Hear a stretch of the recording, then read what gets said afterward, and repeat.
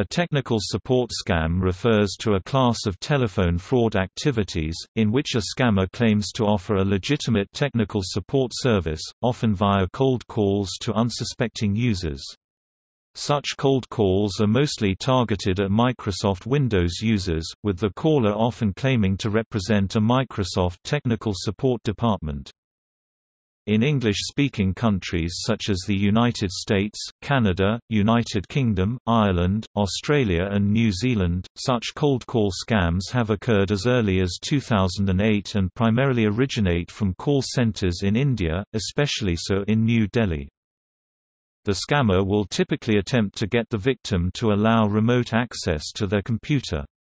After remote access is gained, the scammer relies on confidence tricks typically involving utilities built into Windows and other software in order to gain the victim's trust to pay for the supposed support services, when the scammer actually steals the victim's credit card account information, or to persuade the victim to log in to Internet banking, claiming that a secure server is connected and that they cannot see the details, to receive a promised refund.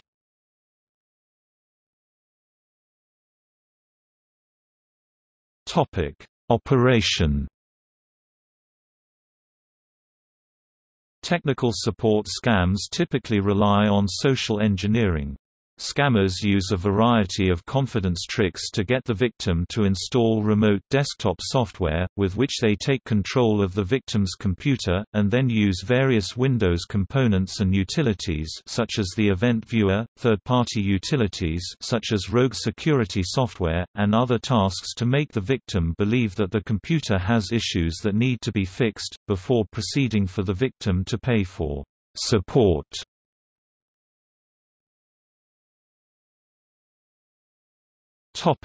Initiation. Technical support scams can begin in a variety of different ways. It most commonly begins with a cold call, usually claiming to be associated with a legitimate-sounding third party, with a name like Microsoft or Windows Technical Support, or via advertising on popular search engines such as Bing or Google, cybersquatting and/or spamming keywords related to commercial products and services that an unsuspecting user may search for, such as Microsoft Live Chat, Facebook Support, or Outlook Login Help, and leading to web pages containing a number to be called. Some scams have been initiated via pop-up ads on infected websites instructing the potential victim to call a number. These pop-ups often resemble error messages such as the blue screen of death.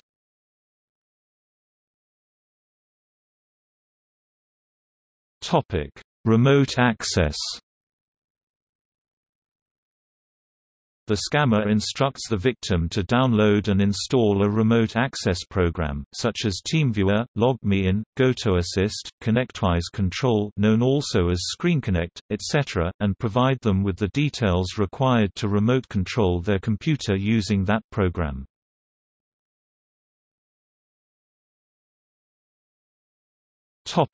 Confidence tricks. After gaining access, the scammer attempts to convince the victim that their computer is suffering from problems that must be repaired. A number of common methods are used during many technical support scams, most of which involve misrepresenting the content and output of various Windows tools and system directories as evidence of malicious activity, such as viruses and other malware. Normally the elderly and the vulnerable will be targeted for technical support scams, or for people who aren't familiar with computers. The scammer may direct users to Windows Event Viewer, which displays a log of various events for use by system administrators and expert users to troubleshoot problems. Although many of the log entries are relatively harmless notifications, the scammer may fraudulently claim that log entries labeled as warnings and errors are evidence of malware activity or that the computer is becoming corrupted, and that the errors must be fixed. The scammer may present system folders that contain unusually named files, such as Windows prefetch and temp folders, and claim that the files are evidence of malware on the system. Furthermore, the scammer may open some of these files, especially files in prefetch folder in Notepad, which shows up as gibberish characters known as mojibake. The scammer claims that malware has corrupted these files. In reality, most of the files in prefetch are binary files which cannot be displayed properly using Notepad, which speed up certain operations. The scammer may misuse command prompt tools to generate suspicious-looking output, for instance, the tree or dir-s command, which displays a listing of files and directories.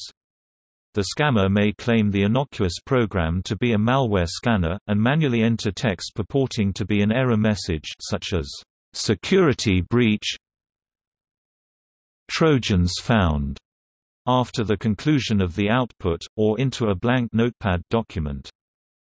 The scammer may misrepresent values and keys stored in the Windows registry as being malicious, such as innocuous keys whose values are listed as not being set. The send to function on Windows is associated with a globally unique identifier. The output of the command association, which lists all file associations on the system, displays this association with the line ZF CentOtarget equals CLSID 888DCA60F0F1C F8FOF00CO4FD7D062. This GUID is the same on all versions of Windows. The scammer may claim that this is a unique ID used to identify the user's computer, or claim that the CLSID listed is actually a computer license security ID that must be renewed. The scammer may also claim that the system's problems are a result of expired warranties on its hardware or software, for example, Windows product keys, and coax the victim into paying for a renewal. The scammer may run the obscure Siski utility and configure a startup password known only to them, thereby locking the victim out of their own system after the computer is rebooted. The scammer may have a keylogger installed on their computer and may successfully change the user's account password and/or create a PIN number if the victim's computer runs on Windows 10, because Windows 10 computers no longer have the Siski utility, therefore locking the victim out of their computer as soon as it reboots. The scammer may delete Windows critical files and folders such as System32, making the computer unusable until the operating system has been reinstalled.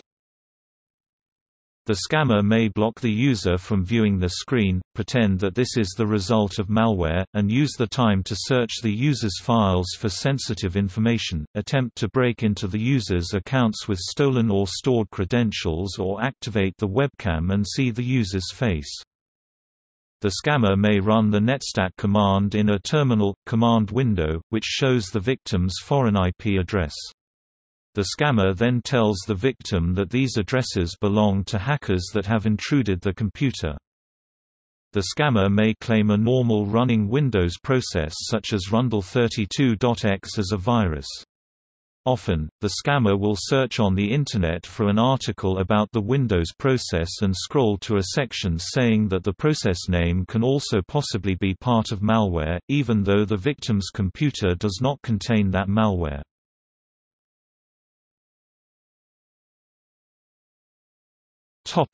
Objectives. These tricks are meant to target victims who may be unfamiliar with the actual uses of these tools, such as inexperienced users and senior citizens, especially when the scam is initiated by a cold call. They then coax the victim into paying for the services or software which they claim is designed to repair their computer, which actually is malware that infects it or software that causes other damage. The scammers in turn gain access to the victim's credit card information, which can be used to make additional fraudulent charges. Afterwards, the scammer may also claim that the victim is eligible for a refund, and request the user's bank account information, which is instead used to steal more money from the victim, rather than providing the promised refund. Alternatively, a scammer may attempt to request payment using gift cards for online platforms such as Amazon.com, Google Play, and iTunes Store. In an investigation conducted by Symantec employee Orla Cox, it was revealed that after Cox paid for the fee for the scammer to remove the non-existent malware infections, the scammers would then merely clear the log in the event viewer and disable Windows event logging feature. This merely means that errors would no longer appear in the event viewer, i.e. had malware actually existed on Cox's computer, it would remain intact.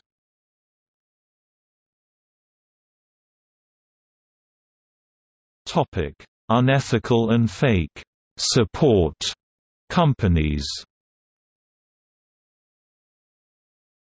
The great majority of the complaints and discussion about companies that cold call and offer technical support report them as being not merely incompetent or ineffective, but actively dishonest, doggedly trying to convince the victim of non-existent problems by trickery, and when possible damaging a computer they gain access to.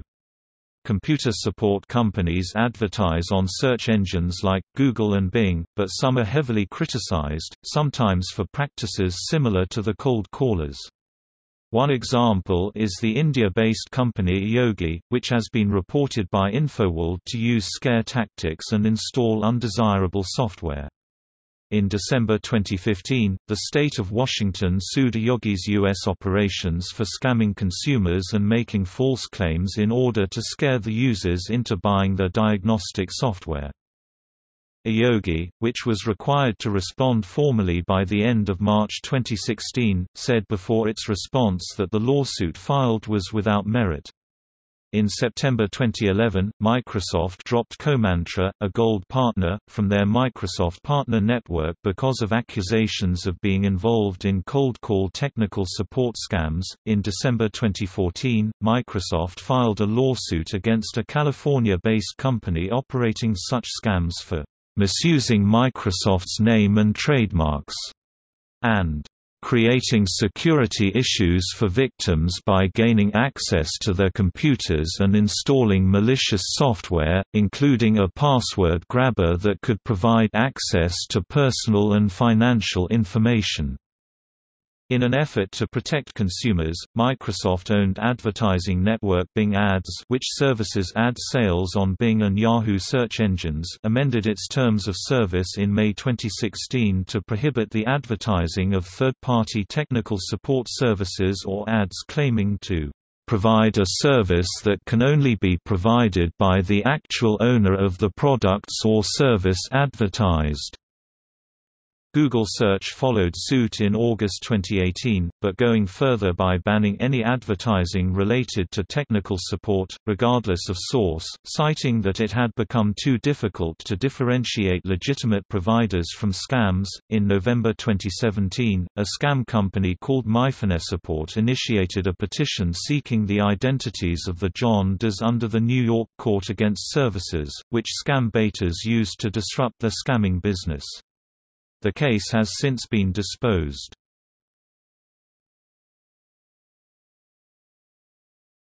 Scam baiting. Tech support scammers are regularly targeted by scam baiting both on and offline, with individuals seeking to cause inconvenience to the scammers by wasting their time, and by disabling the scammers' computer systems by deploying rats, distributed denial-of-service attacks and destructive computer viruses.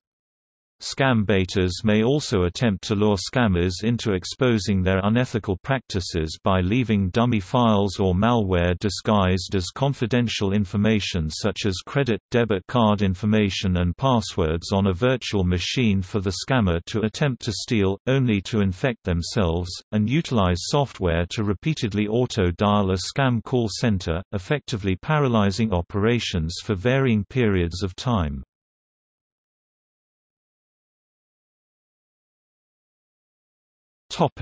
See also: Cybercrime in India, List of confidence tricks, Telemarketing fraud, Virus hoax, rogue antivirus.